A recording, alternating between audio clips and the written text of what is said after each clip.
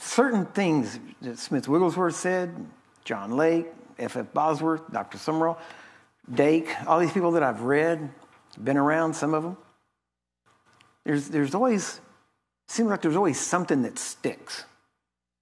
And one of the things that sticks, or has stuck, from John Lake, one of many things, I guess.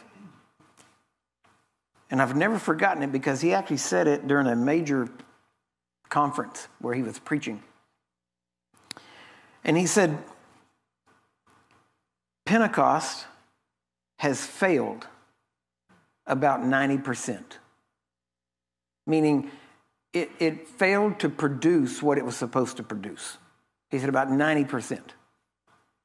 He said because Pentecost, in Jesus' mind, was the goal of Pentecost was to reproduce Jesus in believers. He said, you're going to go out, you're going to heal the sick, raise the dead, cast out devils, you're going to preach the gospel, you're going to have signs and wonders, all these things are going to happen, but first wait. And if you remember, he was very adamant in the beginning. Go in here. Now, don't go the way of the Gentiles. Right now, just stay with the lost sheep of the house of Israel.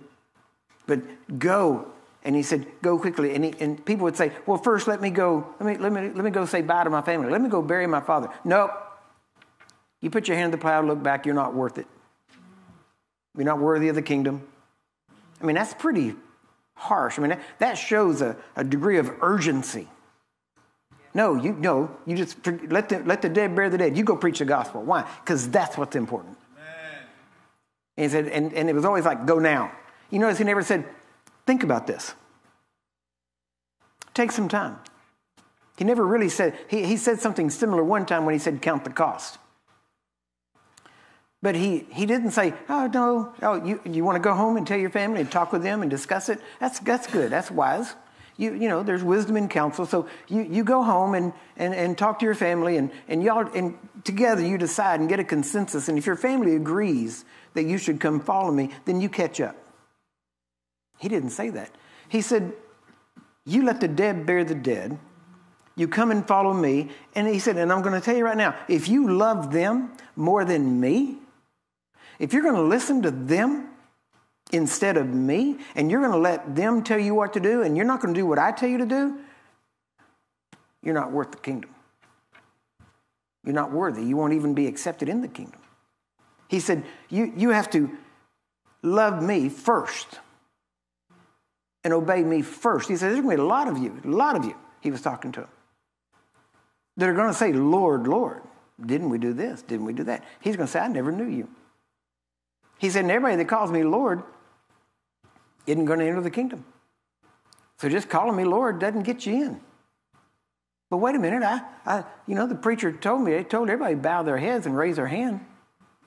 And that's what I did. And he said he saw my hand. I think he was talking to me. I don't know. My head was bowed. My eyes were closed. I'm not sure if he was talking to me, but I think he was talking to me. And he said I was born again just because I raised my hand. Then he led us in this little prayer. And I'm pretty sure the word Lord was in there. You're telling me I can't get in now? But see, Pentecost was supposed to, he told the disciples, wait until I send the Spirit. And whenever you receive the promise of my Father, he said, then you're going to have power. And he said, and the word, we have these different words. But whenever he said virtue, remember whenever the woman with the issue of blood grabbed the hold of the hem of his garment? And he said, no, somebody touched me. And they said, Lord, everybody's touching you. And he said, no, somebody. He said, I felt virtue. Well, he didn't say virtue. He said, I felt dunamis. That's what he said. I felt dunamis go out. And the disciples, the same ones he's sending out, they were there. Some of them were there. And they heard. And they said, okay, dunamis. Oh, yeah, when the woman with the issue of blood, 12 years, issue of blood, 12 years got healed. I remember that. How do I remember that? Because then right after that, we went right over to where the 12-year-old girl was dying, and you raised her up.